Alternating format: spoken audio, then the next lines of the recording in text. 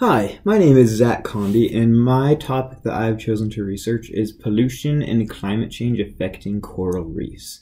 Why I chose this topic is I've always had a love for the ocean, and specifically coral reefs. I think the biodiversity they house is just so important to our ecosystem as a whole. And so a couple of definitions to get out of the way first are coral reefs in general. It's a ridge of rock in the sea formed by the growth and deposit of coral. Pollution is the presence in or introduction into the environment of a substance or thing that has harmful or poison effects.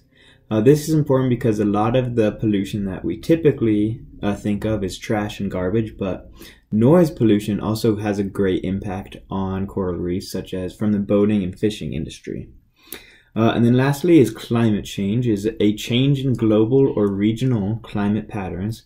In particular, a change apparent from the mid to late 20th century and attributed to the increased levels of atmospheric carbon dioxide produced by the use of fossil fuels. There are several voices surrounding the coral reef discussion as a whole. The first one that I found was the Coral Reef Alliance organization, whose motto is "We believe in coral reefs." Millions of people and species of wildlife depend on reefs. Climate change, however, threatens this future. Luckily, they are able to adapt and survive, but only if we keep them healthy. Tourism and coastal cities would be in danger from losing most of their economic values and losing the natural protections that reefs give. In an interview with the director Manuel Meja, he states, "Not only do coral reefs inhabit one of the greatest biodiversity habitats in the world, like I mentioned earlier, but they provide humanity with lots of medicine and food for millions of people."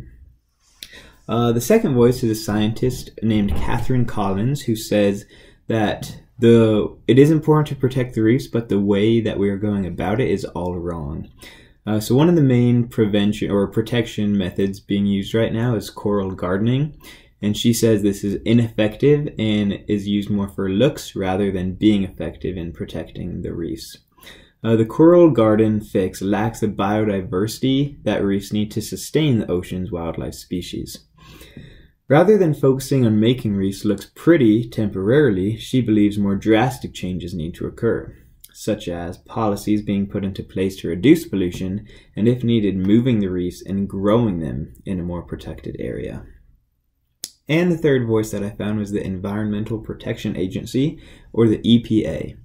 In order to try and minimize pollution, the EPA is implementing Clean Water Acts that protect water quality in coastal zones. They're also working to reduce trash from entering ocean waters and are also working with the states and military to avoid oil spills and improving sewer systems. Along with this, they provide funding and technical assistance to the state and territory, coral monitoring, and assessment programs. They've even listed some coral species as endangered to ensure further protection.